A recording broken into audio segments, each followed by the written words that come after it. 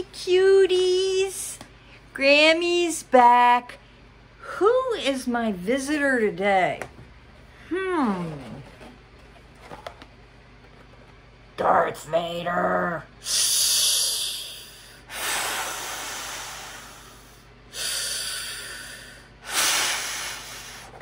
You be quiet, Darth. We have a story to read. Okay.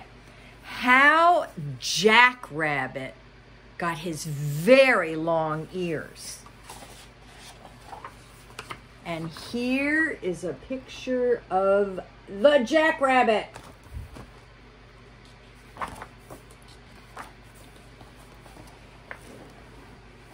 Okay. Here's the picture. In the beginning, the Great Spirit made the world. He made the oceans, the mountains, the lowlands, and the forests.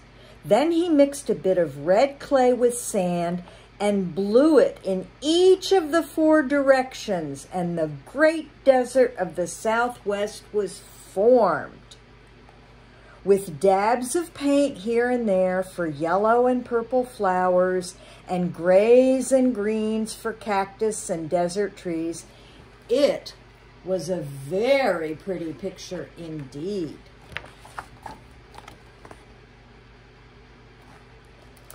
Next, the Great Spirit needed a helper to run his errands on Earth. After all, a desert isn't made in a day, and the Great Spirit wanted it just so for all the creatures he would put to live there one day.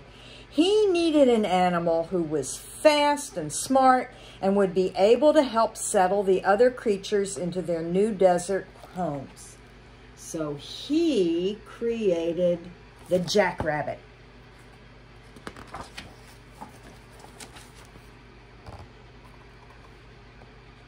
As the Great Spirit worked to make each animal, he took great time and care, for beneath its beauty, the desert hid many dangers. There were thorns on most of the plants, there was very little water, and almost every day the sun burned hot. For outsiders, it was quite a scary place. But for the desert creatures, it would be paradise. Jackrabbit's job was to take the animals the Great Spirit created and lead them to their new homes.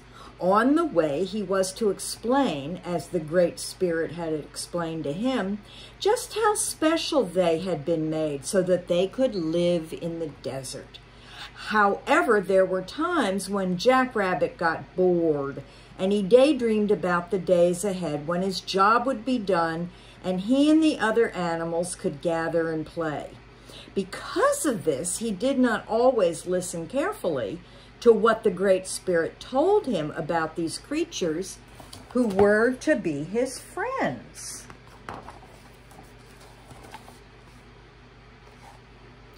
As Jackrabbit took the desert tortoise down to earth, Tortoise asked, "Jackrabbit, why is it that I'm so slow?"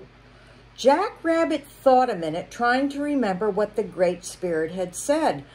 "Ah, yes," he replied, "it's because you're not as smart as I." "Oh," said Tortoise as he sadly walked away.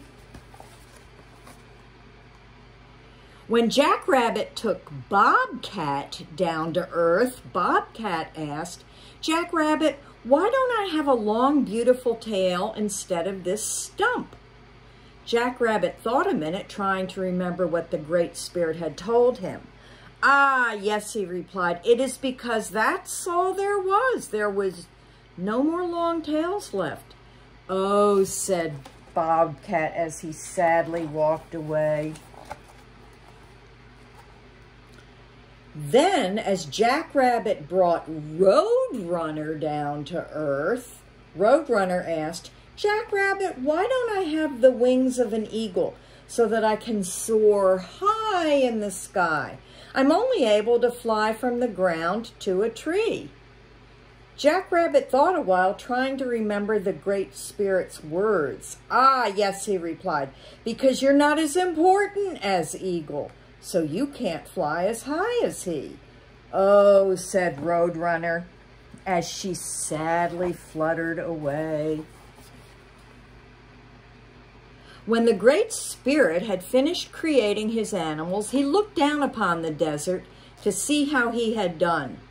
The animals had gathered to celebrate their new home. There was lots of laughing and hopping and flying and jumping and general merrymaking. The Great Spirit smiled at what he saw, but then he noticed 3 little figures off to the side. Tortoise, Bobcat, and Roadrunner looked very sad indeed. The Great Spirit came close to them and asked, "How is it that you're so unhappy, my little friends? Don't you like your new home?" Each one nodded, but Tortoise replied with a tear in his eye, "I asked Jackrabbit why it was that you made me so slow, and he said that it was because I'm not as smart as he."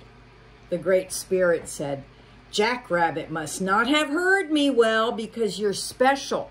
You alone do not need to run quickly for shelter, because wherever you are always home."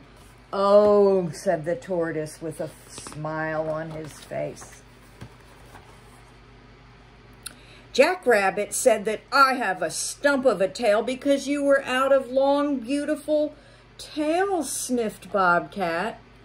The Great Spirit sighed and said, "Jackrabbit must not have listened very well, because you too are special.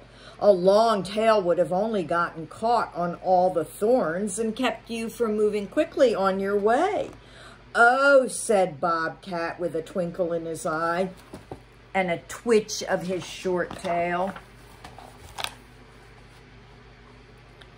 With her head held low, Roadrunner sighed, "I'm not important like the eagle in the sky. That is why I shall never fly as high." That's what the Jackrabbit said. The Great Spirit frowned and said, "Jackrabbit surely did not pay attention, for you are truly special. All that you need is close to the ground, so no one can travel as fast as you across it." "Oh," said Roadrunner as she fluffed her feathers and flexed her toes proudly. As Roadrunner, Tortoise, and Bobcat joined the others, the Great Spirit was thoughtful. Perhaps I made Jackrabbit a little too quickly," he said to himself. Not only did he create misunderstandings with his fellow creatures by not paying attention, but a rabbit who does not listen to what goes on around him does not survive in the desert. So that night, while the animals slept, the Great Spirit changed Jackrabbit's ordinary rabbit ears into much longer ones. And to this day, if you try to sneak up on a jackrabbit, you'll find that he has very good hearing indeed. Look at those long ears. I love you. Goodbye. Goodbye from Darth Vader, too.